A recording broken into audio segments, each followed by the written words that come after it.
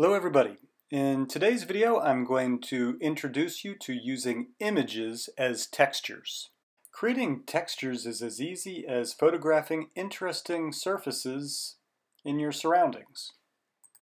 This morning I took a picture of a concrete wall, a cork board, a wooden fence, and the grass in my backyard. To demonstrate how to use these images as textures, I'm going to create a polygon plane. In earlier videos, I showed you how to create materials. You can go to the Hypershade, open it, and create a new material. I'm going to create a Lambert. With my new material selected, I will go to the Attribute Editor. Previously, I showed you how you could change the material to be a solid color, such as red.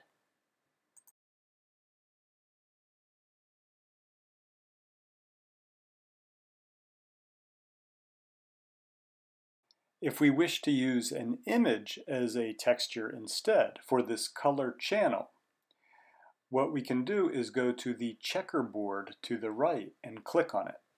The Create Render node pop-up will appear. And because we want to apply an image, we'll select File. Now, in the Attribute Editor, we'll go to the Image Name field. If you click on the folder icon, you can navigate to where your image is on your computer. I'm going to select the concrete.jpg that I created earlier today. To see the texture applied to your model, you may need to click on the textured icon in your viewport. Another option, of course, is to use the hotkeys. 4 is wireframe, 5 is shaded, and 6 is textured.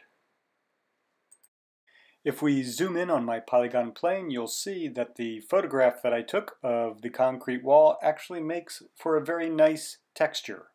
Lots of wonderful detail.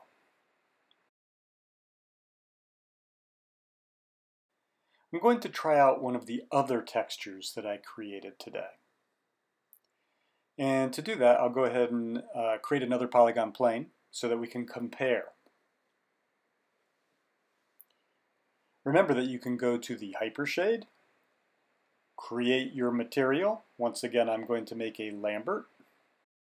And with your material selected, go to the Attribute Editor, click on the checkerboard to the right of the color field, select File, click on the folder, and navigate to where your texture is on your computer, and then apply it. I'll now middle mouse drag the material onto my polygon plane. And once again, if we zoom in, you'll see that this texture has some really nice detail as well. While it's so easy to just download an image to use as a texture, creating your own unique textures really is as easy as just going out, finding interesting surfaces, and photographing them. Notice how if we open up the Hypershade and we select a material, to the right you'll see the material applied to the shader ball. So it gives you an idea of what the texture is going to look like. It really is a good idea to name the objects in your Maya scenes.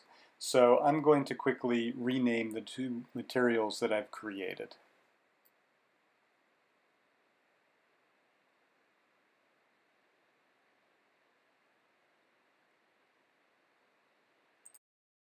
And I'll now create a third material. You'll remember in a previous video I showed you another way that you could make materials. and that is by right-click holding on the object and then navigating to Assign New Material.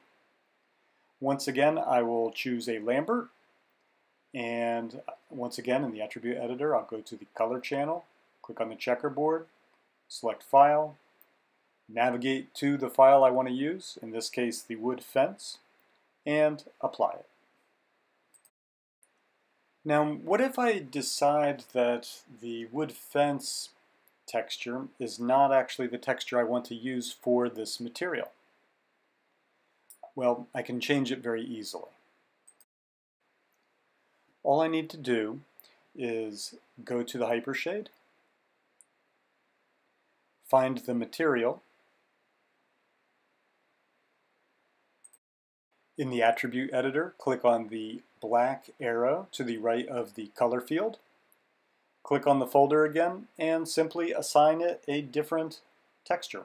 In this case, the grass texture that I created.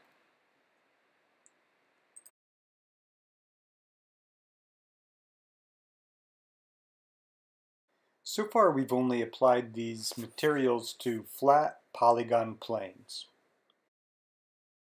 Let's see how these materials look on polygon primitives with more of a three-dimensional form, some cubes and some spheres.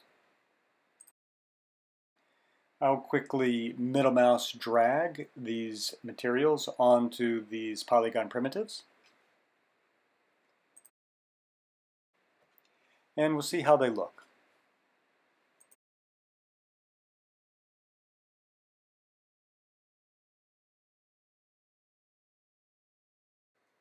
And here you can see my concrete texture applied to the cube.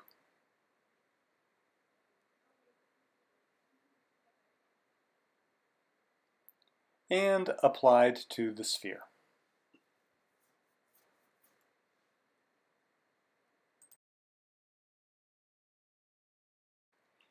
And here is the actual texture that I created.